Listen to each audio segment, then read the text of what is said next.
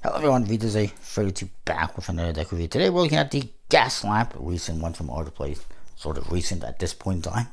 And it is a tribute to the historic Gaslamp quarter district, I guess, in San Diego. And it celebrates the Victorian characteristics and eclectic past and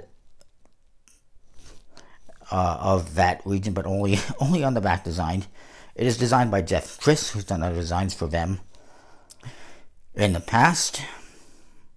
And yeah, the front of the tuck case, beautiful foil and slightly embossed, I guess. Definitely foiled anyways in gold. There's kind of a matte finish, or stock. It says historic 1867, established 1867 as it say. Gaslamp, playing cards, and you see that neighborhood. The city of San Diego. Sempre Vigilante, always vigilant, okay. And then it says some more stuff on the side here. Designed by Jeff Triss, produced by Autoplay, United States, made in the United States of America. Unrivaled and entrusted playing cards. The other side, the same thing. Top, first edition. Oh boy, you mean there's going to be more editions? And copy on the bottom, and in the back, some nice artwork. And a nice vintage type stamp steel, proved by the Buck twins. And then there's a G on the flap. How exciting.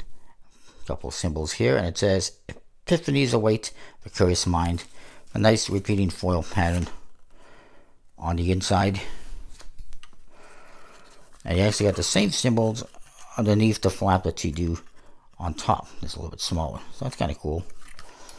Inside, don't get too excited. You get a blank card, and there's your back design.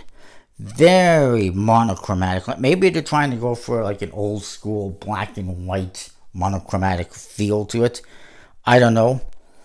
But you look at the tuck case, it's very exciting looking, very colorful, bright, and then you get this for the back design. I know I was not the only one that was somewhat disappointed. It says Gaslamp San Diego on there, and you see, well, I guess the gas lamps. It's nice, I guess. You do get a double backer. The Jokers, you see some architecture cityscapes with some bunnies hopping around. This one as well, very nice. The Ace of Spades, also very nice, big pip.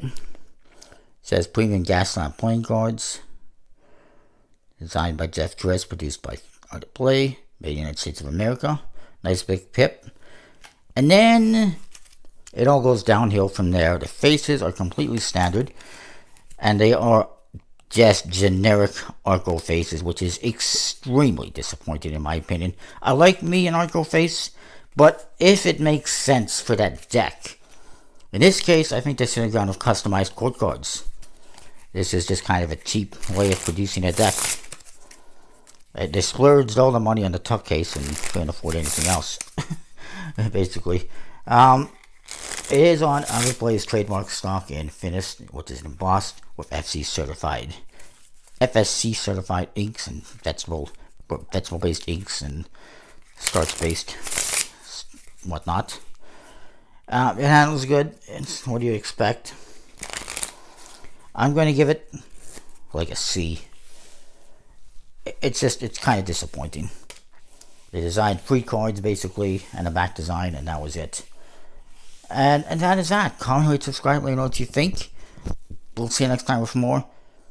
Is this one on any of my recommendation lists? Probably not. If you want it, by all means. If not, there's nicer decks. So yeah, that is that. We'll see you next time with more. Thanks for watching.